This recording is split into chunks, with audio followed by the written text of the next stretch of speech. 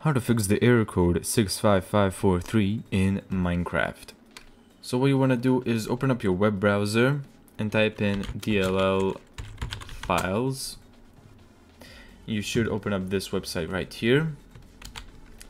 Search for this file right here and download this file right here.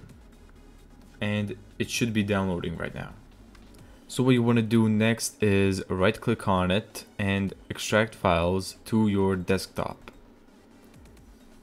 These two files should pop up right there.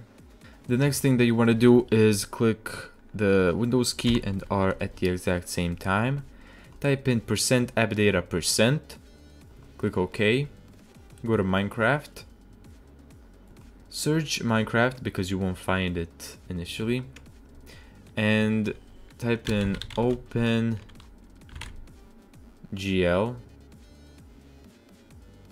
So what you want to do here is open up this folder right here. Go to org, this OpenGL. OpenGL, put the original one in here. Go to OK. Open up this one. And drag this right here.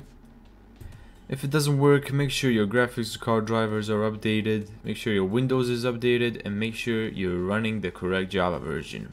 I really hope this worked for you. Thank you so much for watching. If you found this tutorial helpful, make sure to give it a thumbs up and subscribe, and as always, see you in the next video.